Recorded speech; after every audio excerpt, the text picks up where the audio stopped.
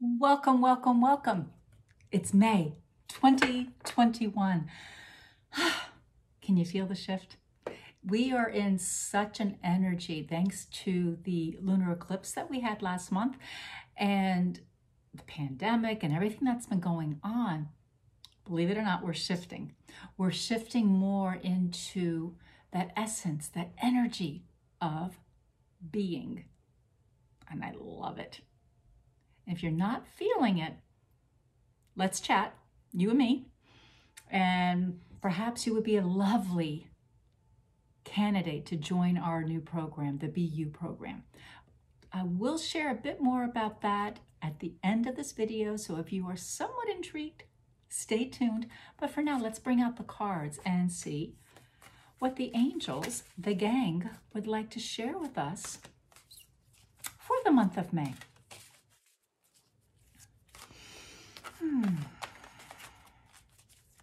There's so many things going on. There's so many lovely new horizons, new ways to be within our world. It's going to be actually very exciting. So our theme will be indeed the truth. So as I share this video and I share the information about the BU program, sit within your heart. Take certainly what resonates, and if it doesn't resonate, before you completely discard it, think, okay, is it just simply triggering something within me, which is meaning we could dig a little bit deeper and acknowledge, recognize, love, so what that trigger is can be a was. So it's always an interesting adventure when it comes to the truth. You know, it's not playing into what we are all fed on social media, the news even, and so on, but it's really looking at what's the source, where is it coming from? And the truth, because working more and more and more with Mary Magdalene, the truth really settles in with, it's not going to make you upset. The truth resonates here in our heart center.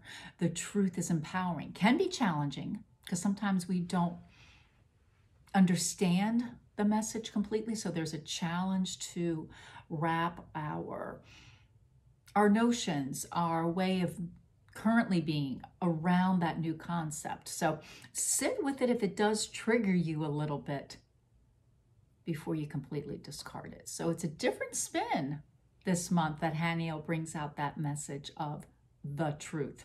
And that'll be all of us, our theme for the month of May.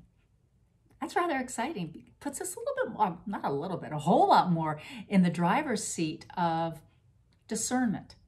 Puts us in the driver's seat of, guess what? We are in control of how we wish to be in our world. Whether it's our career, relationships, prosperity, health, joy, our sacred space. So keep thinking about that and let's see what's next. Haniel, yet again. So here is our next message of, but it's physical body this time. So if you're a little like me, in the sense that maybe put on a little weight during the pandemic, not saying I did, saying I did. It's going, all right, you know what? That's really not of service to us, because when we run to those comfort foods, yes, they're yummy, they're comforting, but they're not going to be empowering. They just simply not. It's typically very loaded with carbohydrates, which turns to sugar, which is a drug, and we want more of it. But it doesn't nourish us physically. So now, my darling, you are being challenged to pay attention to not only what you're putting in your mouth, but then how are you detoxing? Are you exercising a little bit? This is not jumping from doing nothing or doing a little bit to full steam, but do it at your own pace. Something is better than nothing, but don't be just a weekend warrior and go full steam and I'm going to go do this and then don't do nothing for the following week. It's that consistency. It's staying in the room when it comes to your physical body. This will also, Haniel is saying, be aware of your thoughts. How are your thoughts affecting your physical body? If you find yourself under a lot of stress, you're overthinking, that can lead to a physical ulcer, but it starts in that mental plane. So all these different ways we can address our physical body in the coming month. Yeah, because this is the sacred temple of ours. Oh my God, it's fantastic. And it's always giving us clues to what's working and what's not working. It's up to us as the steward of this physical thing to pay attention and go, okay, if I want this thing to serve me for 15, 20, 50 more, 100, 75 more years, better pay a bit more attention to it and tend to it. Zadkiel comes in with that message of timing. So building on that physical body card, think about what I just said. Don't jump everything into it, because that's often a recipe for failure. Little small steps, increment steps, will make for lasting results. So allow the timing of what you want to come forward. Are you being proactive daily? Are you working towards the way you wish to be in the world daily? Are you being consistent? Are you showing up? Kind of tough questions sometimes to ask yourself, but if we're honest, we will get honest answers back and learn, relearn, remember different ways we can be, so the timing can, in some ways, speed up a little bit. Raziel comes in with that message of unwind. Doesn't that feel good? Just breathe a little bit. Allow the brain, this brilliant brain of yours, intelligence, you know, we think about all these things. Just take a little bit of a breather. Unwind, settle into your heart space a bit more. This, remember, your heart's the birthplace of your soul, never lies. This, the ego, lives up here in the brain. It's gonna lie to you all the time. So unwinding, if you are running with fear as your dance partner, and if you are one, I'm sorry, but two, unwinding it a little bit reminds us that there are so many more options out there, because we only know what we know. So if you are relaxing, unwinding, new ideas, new concepts, new ways to achieve what you want can and will be presented. I love how they're building on this. Gabriel, creativity. So now we've got that message of the truth, right? That was the message for this, the theme for the month. Now we have Gabriel right here for the creativity, sacral chakra, thinking about how many ways or what could we do differently in order to unwind, to tend to our sacred vessel, also known as the physical body, to better understand the timing of things. Because, you know, if you force it, if you're really focused and laser in on it, it takes longer. It takes longer, you know, that impatience really settles in and we become annoyed because it's not happening. And I did it, but it's not happening. Creative.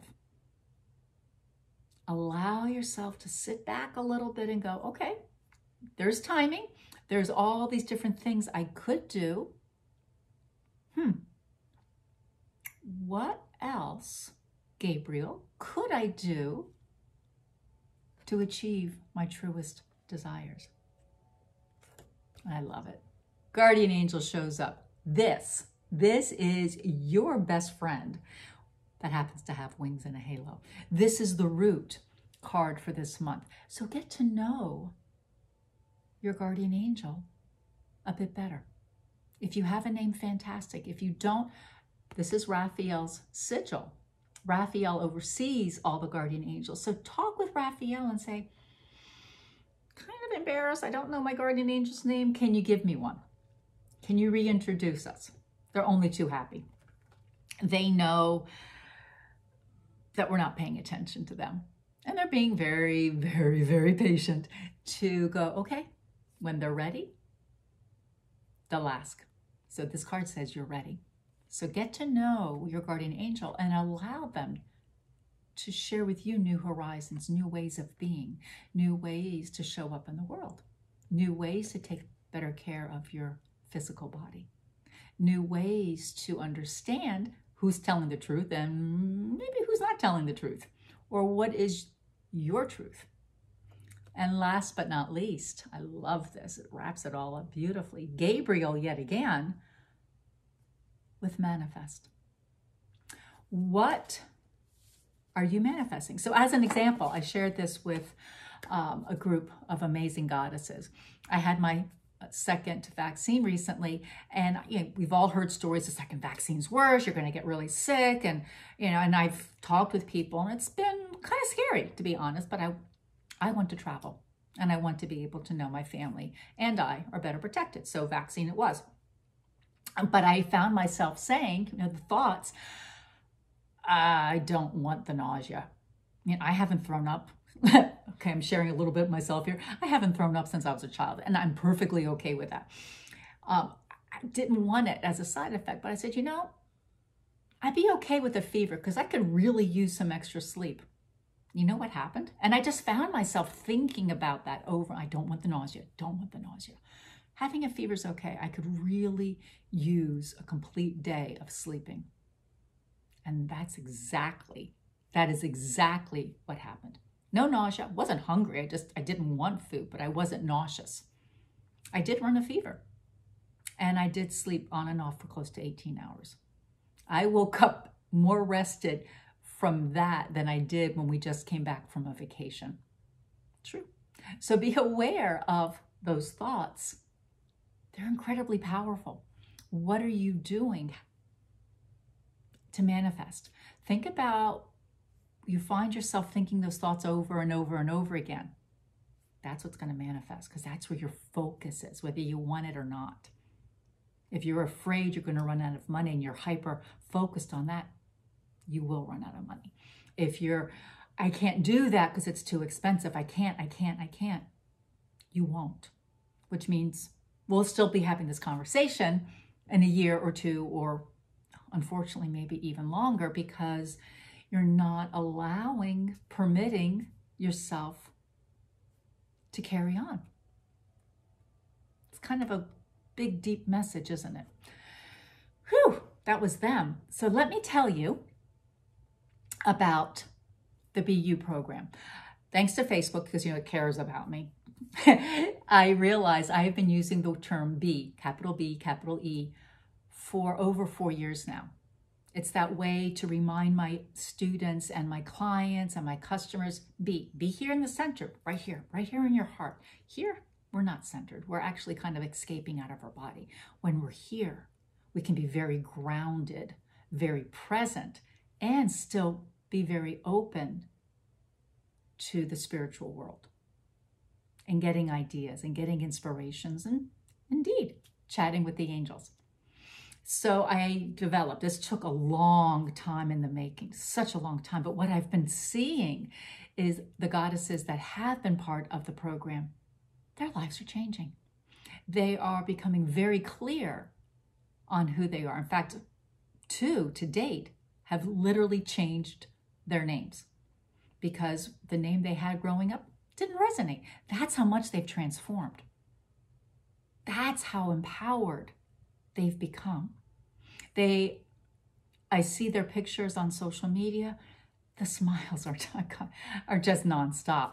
They still have questions, like we all do. Am I doing the right thing? Am I still moving forward? But where they were before they started the course and where they are now,